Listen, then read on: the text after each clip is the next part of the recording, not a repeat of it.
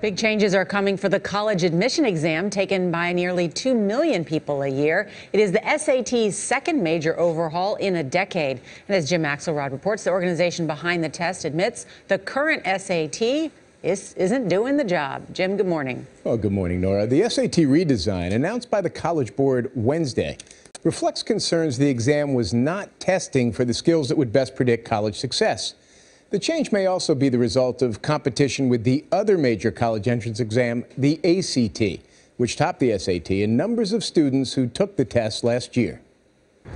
33 colleges and counting no longer require SAT exams, with some finding little correlation between SAT scores and academic success. Admissions officers and counselors, they're concerned that these exams have become disconnected from the work of high schools. 1,600 will once again be the perfect score. No more 2,400-point grading scale. There will be no more mandatory essay, and fancy vocabulary words like sagacious and membranous will be replaced by words students will actually use consistently in college, like synthesis and empirical. The new exam will contain questions that focus on a more narrow range of subjects. Calculators, allowed since 1994, will now only be allowed on part of the math section. And a much reviled rule that deducts a quarter point for incorrect multiple-choice questions will be gone.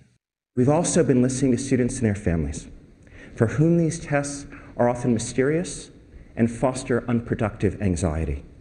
That anxiety has created a $1 billion test prep industry and led to criticism that students' SAT scores unfairly correlate to their families' incomes, reducing the chances for poorer students to get into more competitive colleges.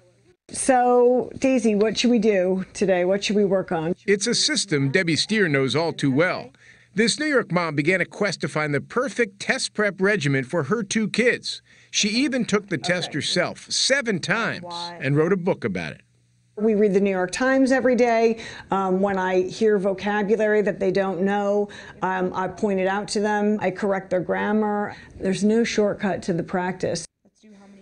Now, it is worth noting Stier was able to improve her scores over time.